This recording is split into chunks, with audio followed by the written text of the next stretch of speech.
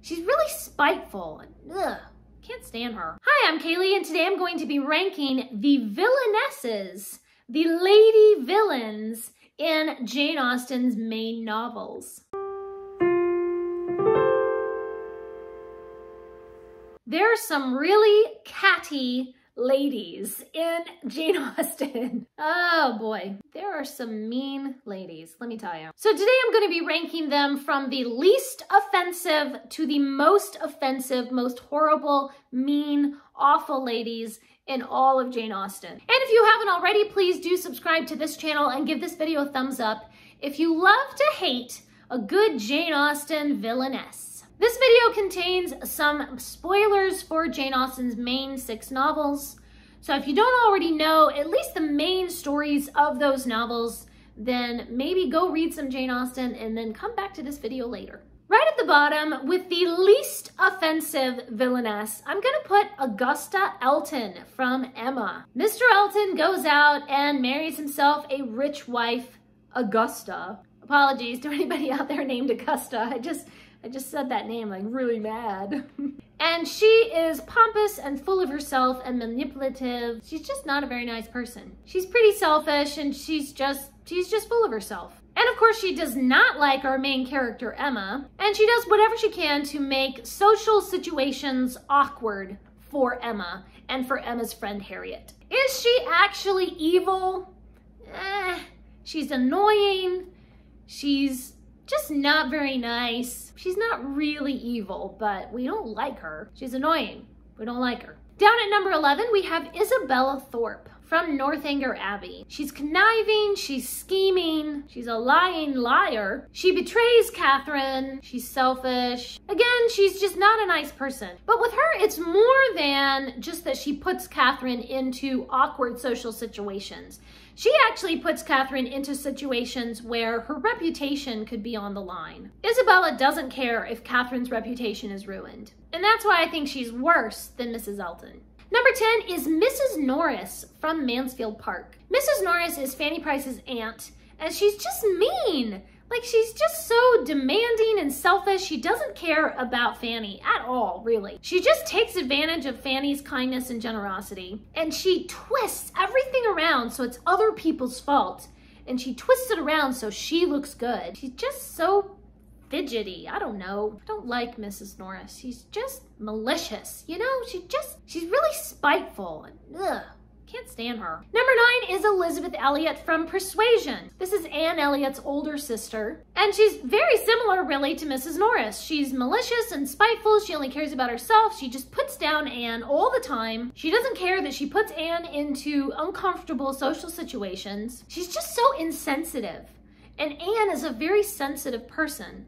And so Elizabeth, I feel like, is just always hurting Anne, whether on purpose or sometimes maybe not on purpose. She's just so thoughtless and rude. Rude. Rude, rude, rude. Number 8 is Mrs. Ferrers from Sense and Sensibility. Mrs. Ferrers is Edward Ferrers' mother. When she finds out that Edward is engaged to Lucy Steele, she disinherits him. I mean, she leaves her own son penniless. Well, I don't know, maybe not completely penniless, but basically penniless. She just seems like a very hard person. She has no compassion even for her own son. She's just like mean-spirited. Number 7, I'm going to lump together Julia and Maria or Mariah, or however you say it, Bertram, from Mansfield Park. These are Fanny's 2 cousins, and they're mean to Fanny like since childhood. Everybody on this list is so spiteful and catty and mean. But the reason these 2 girls are higher on the list, in addition to being so mean and spiteful to Fanny, they also don't exactly have high morals. They have no problem committing adultery and running off with men. They have no respect for their family, for their father. They're just completely selfish. All they care about is gratifying their own desires, and they don't care how their behavior affects other people. Just selfish and rude and mean. Number 6 is Lady Catherine de Bourgh from Pride and Prejudice. Lady Catherine is also mean and spiteful and catty and enjoys putting other people into uncomfortable social situations. She's completely prideful and stuck on herself. She thinks she's the greatest thing since sliced bread. And they didn't even have sliced bread back in the Regency era. But more than that, she goes out of her way to try to foil any sort of romance between Darcy and Elizabeth. She is so incredibly prideful that she would rather ruin the happiness of her nephew rather than see him marry someone that she considers to be below him. I feel like Lady Catherine just kind of lives in her own reality, where she's like this amazingly talented and intelligent person who is just benevolent to the masses below. You know, they say that villains don't think of themselves as the bad guy. They live in this little alternate reality world of their own where they think they're the good guy, and I think that is definitely true of Lady Catherine. Number 5 is Mary Crawford from Mansfield Park. Mary Crawford is duplicitous and manipulative, and she will stop at nothing to get what she wants, or at least what she thinks she wants. She's also very competitive. She wants to secure Edmund Bertram's affections and then just throw him away later. It's all about the competition for her. Can I get this person to care for me? And then I'll just toss them away. For Mary Crawford, it's all a game. It's just a game, and she doesn't care who she hurts along the way. The word that comes to mind for Mary Crawford is just low. There is nothing that she would not stoop to if she felt like it would get her what she wanted. And even sometimes when it's not necessarily something that she wants, she just does mean stuff just to amuse herself. Out of all the villains, I feel like Mary Crawford is the one that I understand the least. She just doesn't seem to care one way or the other.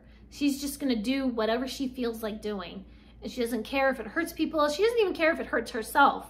She just does evil things. She just doesn't care. For number 4, I'm going to lump together Lucy and Anne Steele from Sense and Sensibility. Lucy Steele, oh boy, she just does not have any kind of honor. She has no integrity. She's very foolish and silly and grasping. She's manipulative. All she cares about is just getting wealth and marrying wealthily, and she gets her hooks into Edward, pretends to feel affection for him, when really the only person she cares about is herself. And then she jilts him and runs off with his brother because now the brother has all the money. She seems to enjoy getting in little secret digs at Eleanor. She's the type of person who would blackmail people. Like, she would really enjoy finding out all your little secrets, and then she would tease you about them in just like the most spiteful, mean way. Ugh, she's so awful. And her sister is just an idiot. Anne Steele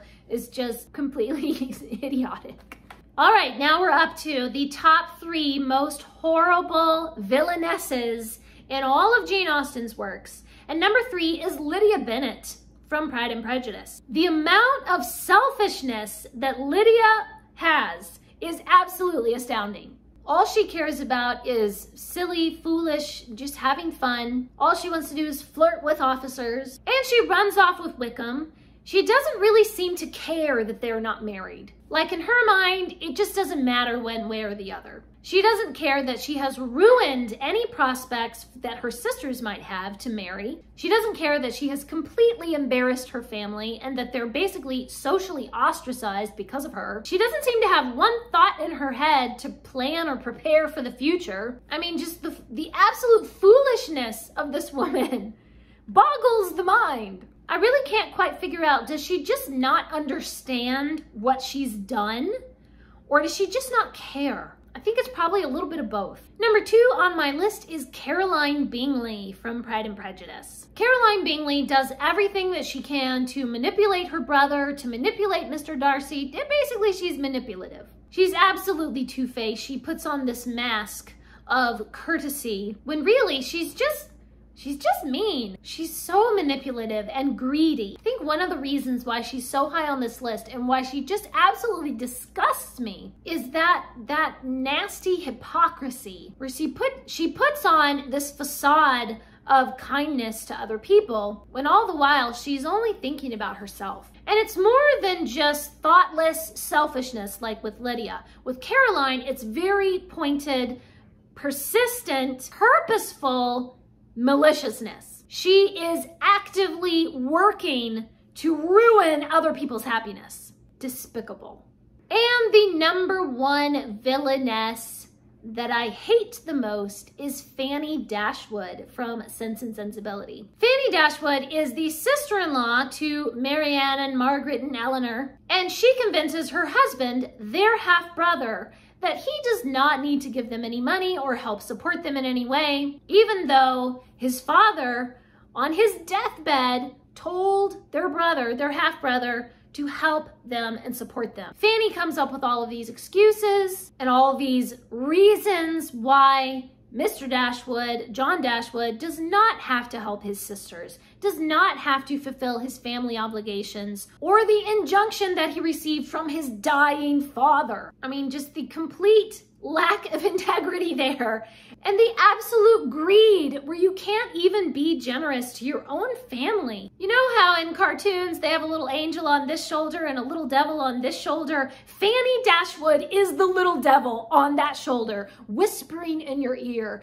for you to be greedy and mean. And unfortunately, her husband listens to her. The fact that she would take away the livelihood of her own sisters-in-law, that just makes me sick.